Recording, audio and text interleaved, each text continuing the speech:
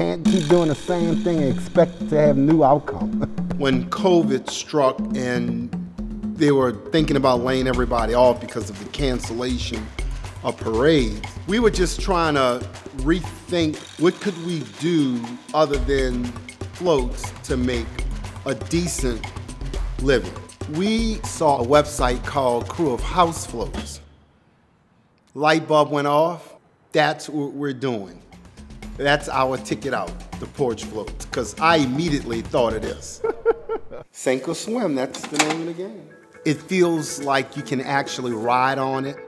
It doesn't move, but you can get on and throw beads to the public at large. And that's what makes it fun. See that bright yellow brings that out? I used to go sit down in the summertime at Rex and watch some fellas paint.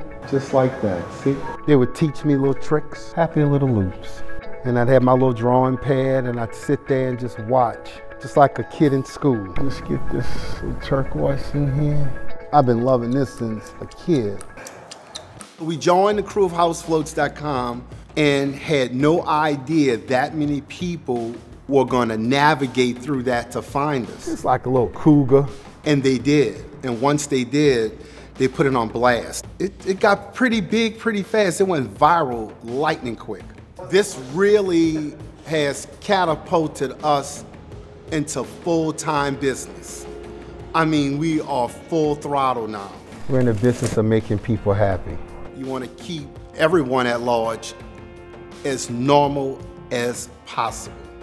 And so to do that, you take whatever you can creatively and make that same magic of Mardi Gras stay still for a minute. And so the porch float, I thought, almost kind of like Christmas in the Oaks, but this would be Mardi Gras in the city.